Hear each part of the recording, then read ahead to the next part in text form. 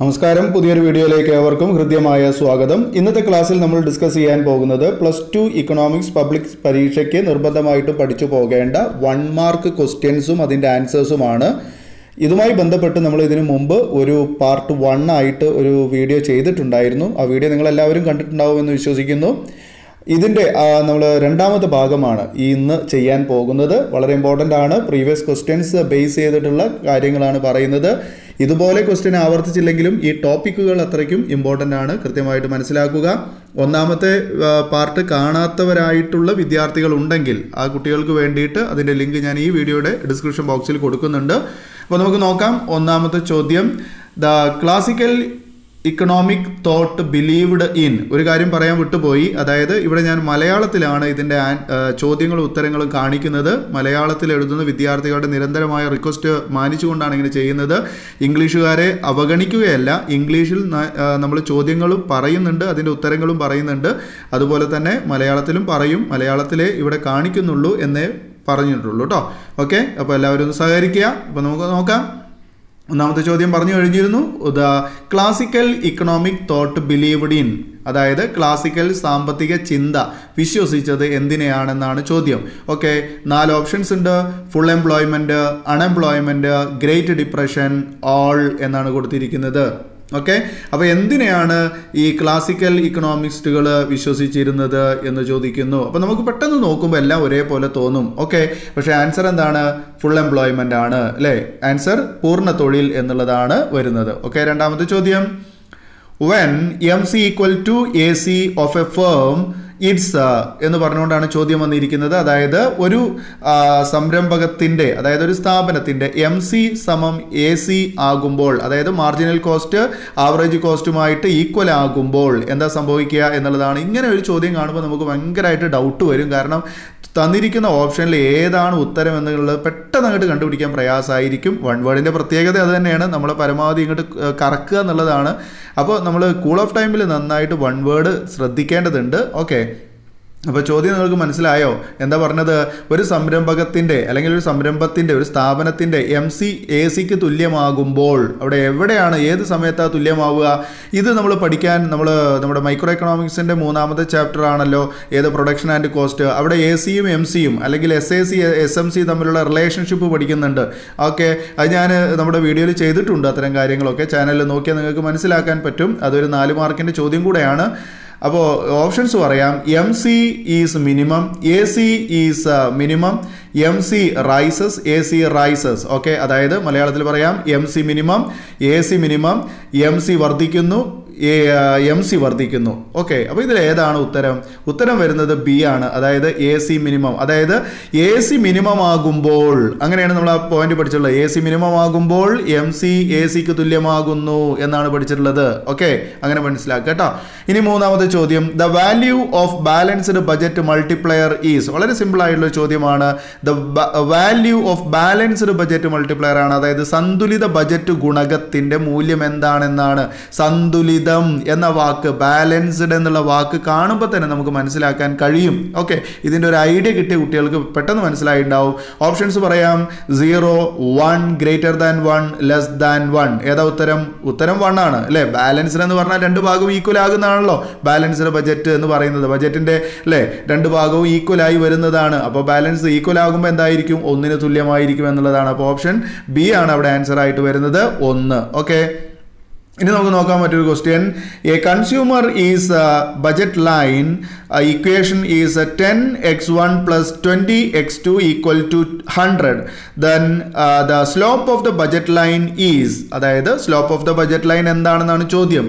ഒരു ഉപഭോക്താവിൻ്റെ ബജറ്റ് രേഖയുടെ സൂത്രവാക്യം 10x1 + 20x2 = 100 അല്ലെങ്കിൽ 100 എന്നാണ് കൊടുത്തിരിക്കുന്നത്. അതായത് സമവാക്യം നമുക്കറിയാം. P1x1 + P2x2 = M എന്നുള്ളതാണല്ലോ സമവാക്യം.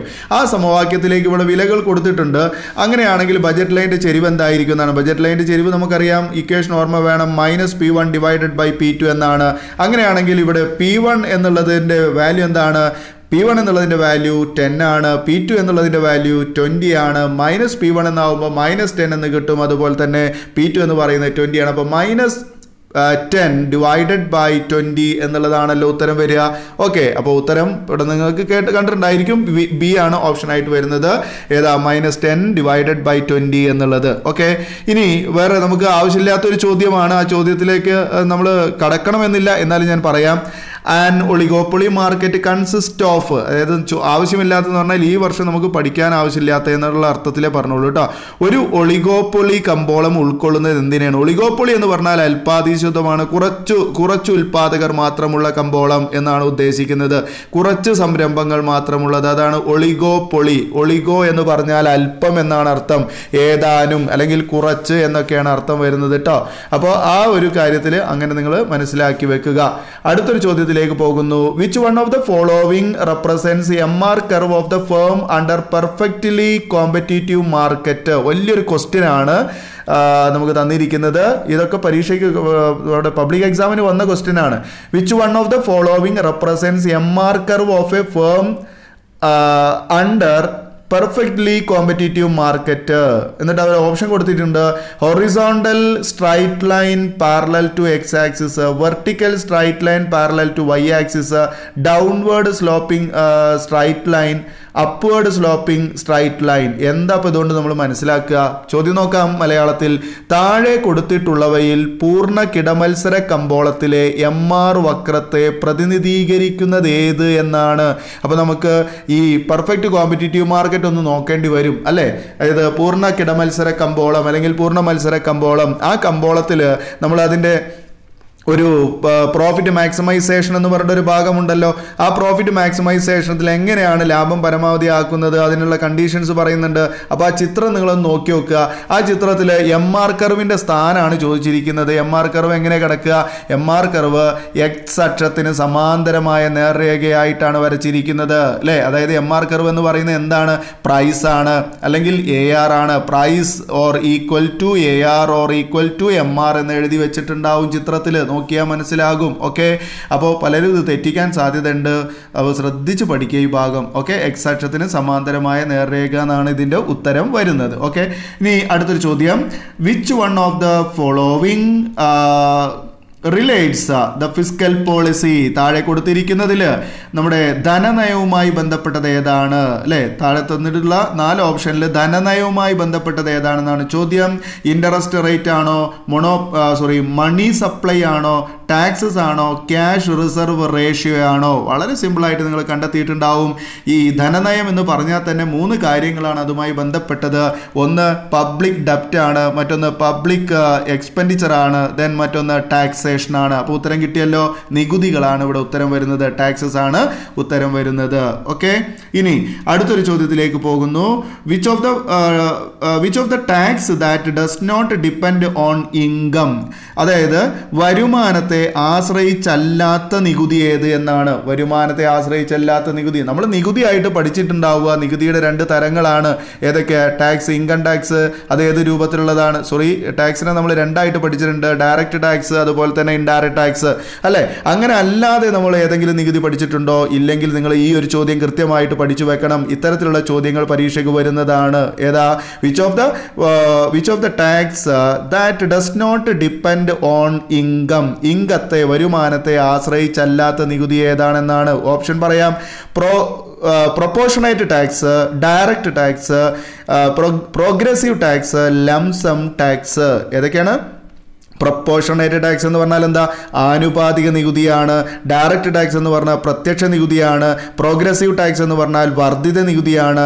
ലംസം ടാക്സ് എന്ന് പറഞ്ഞാൽ ഒറ്റത്തവണ നികുതിയാണ്. അപ്പോൾ ഉത്തരം ഏതാണ്? ഒറ്റത്തവണ നികുതിയാണ്. വരുമാനത്തെ ആശ്രയിച്ചല്ലാതെയുള്ള നികുതിക്ക് പറയുന്ന പേരെന്താ? ഒറ്റത്തവണ നികുതി അല്ലെങ്കിൽ ലംസം ടാക്സ് എന്നാണ് പറയുന്നത്. ഓക്കെ, ഇനി ലാസ്റ്റ് ചോദ്യത്തിലേക്ക് പോകാം. ഏതാണ്? Choose the one which represents a perfectly competitive market. താഴെ കൊടുത്തിരിക്കുന്നതിൽ പെർഫെക്റ്റ്ലി കോമ്പറ്റീറ്റീവ് മാർക്കറ്റുമായിട്ട് അതിനെ പ്രതിനിധീകരിക്കുക ഏതാണ്? ഈ ഒരു ക്വസ്റ്റ്യൻ പേപ്പറിൽ പെർഫെക്റ്റ്ലി കോമ്പറ്റീറ്റീവ് മാർക്കറ്റിനെ കുറിച്ച് ഒരുപാട് ചോദ്യങ്ങൾ വന്നിട്ടുണ്ട് കേട്ടോ. ഇതിൻ്റെ ഉള്ളോട്ട് പോയി കഴിഞ്ഞാലും അതുമായി ബന്ധപ്പെട്ട ചോദ്യങ്ങൾ തന്നെയാണ് വന്നിരിക്കുന്നത്. അപ്പോൾ അത് നിങ്ങൾ കറക്റ്റായിട്ട് ആ 4ാമത്തെ മൈക്രോയുടെ 4ാമത്തെ ചാപ്റ്റർ ഒന്ന് പഠിച്ച് വെക്കണം നന്നായിട്ട് കേട്ടോ.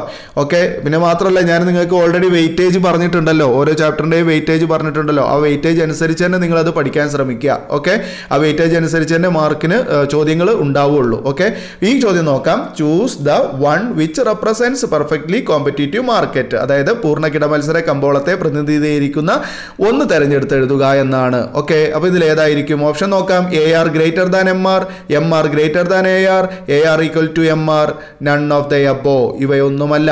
എ ആർ, അതായത് എ ആർ എം ആറിനേക്കാൾ കൂടുതലാണ്, എം ആർ എ ആറിനേക്കാൾ കൂടുതലാണ്, എ ആറും എം ആറും സമമാണ്. ഇവയൊന്നുമല്ല. അപ്പോൾ പൂർണ്ണകിട മത്സര കമ്പോളത്തിൽ ഞാൻ നേരത്തേതിൻ്റെ ഒരു ഉത്തരം പറഞ്ഞപ്പോൾ ഇവിടെ പറയണ്ടായി price equal to A R equal to M R എന്ന് പറയണ്ടായി. അപ്പോൾ പിന്നെ ഇവിടെ നിങ്ങൾക്ക് കിട്ടുമല്ലോ ഏതാണ് ഉത്തരം? A R equal to M R എന്നാണ് ഉത്തരം. ഓക്കെ, അപ്പോൾ ഇത്രയും കാര്യങ്ങൾ നിങ്ങളിവിടെ പഠിച്ചു വെക്കുക, വളരെ ഇമ്പോർട്ടൻ്റ് ആണ്. ഈ ചോദ്യങ്ങൾ, ഈ ഉത്തരങ്ങൾ നിങ്ങൾ കൂടെ കൂടെ കേട്ട് കണ്ടു പഠിക്കുക, അല്ലെങ്കിൽ അത് എഴുതി വെച്ച് അത് വായിച്ചു പഠിക്കുക. ഓക്കെ, അപ്പോൾ ഈ വീഡിയോ നിങ്ങൾക്ക് ഉപകരിച്ചു എന്ന് കരുതട്ടെ. ഇനി ഇതിൻ്റെ തുടർന്നുള്ള ഒരു മൂന്നാമത്തെ ഭാഗവുമായിട്ട് നമ്മൾ ഉടനടി വരുന്നതാണ്. അപ്പോൾ ഈ വീഡിയോ ഇഷ്ടപ്പെട്ടു എന്ന് കരുതട്ടെ. തീർച്ചയായിട്ടും നിങ്ങൾ എല്ലാവരും വീഡിയോയ്ക്ക് ലൈക്ക് ചെയ്യാൻ മറക്കരുത്. ഒരു കുട്ടി പോലും ലൈക്ക് ചെയ്യുന്നില്ല. നിങ്ങൾ വീഡിയോ കാണുന്നു, നിങ്ങൾ പറയുന്നതിനനുസരിച്ച് വീഡിയോ നമ്മൾ ചെയ്യുന്നു, എല്ലാം നമ്മൾ നമ്മുടെ ഭാഗത്തു നിന്ന് എല്ലാ സഹകരണവും ഞാൻ ചെയ്തു തരുന്നുണ്ട്. പക്ഷേ ഒരു കുട്ടി പോലും നമുക്ക് വേണ്ടി അനുകൂലമായിട്ടൊന്നും പ്രവർത്തിക്കുന്നില്ല. നിങ്ങൾക്കൊരു ലൈക്ക് ചെയ്താൽ എന്താണ് നഷ്ടം എന്നാണ് ഞാൻ പലപ്പോഴും ചിന്തിക്കുന്നത്. അതുപോലെ തന്നെ ഷെയർ ചെയ്യുന്നില്ല. സബ്സ്ക്രൈബ് ചെയ്യാതെ ഒരുപാട് കുട്ടികൾ കാണുന്നു.